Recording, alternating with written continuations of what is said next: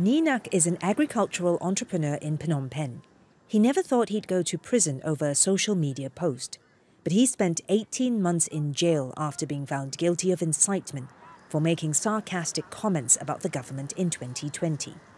He had criticised what he saw as its reluctance to declare a state of emergency to control the spread of the coronavirus.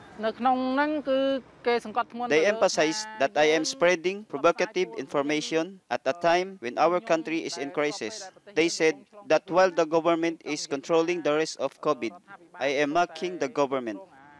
Activists are concerned by cases like these and say the space for free expression in Cambodia is about to shrink even more. In February last year, the government issued a regulation to establish a government-run internet gateway through which all internet traffic in the country will be channeled. Here's the thing.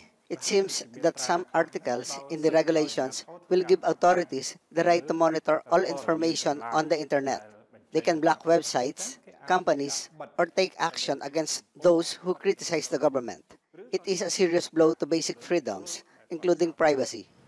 Under the decree, operators must retain and share metadata. There are still quite a few things not known about the Internet Gateway, its exact technical infrastructure, the companies and agencies that will be supporting it.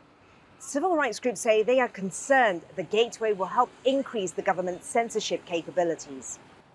The government has repeatedly rejected such concerns.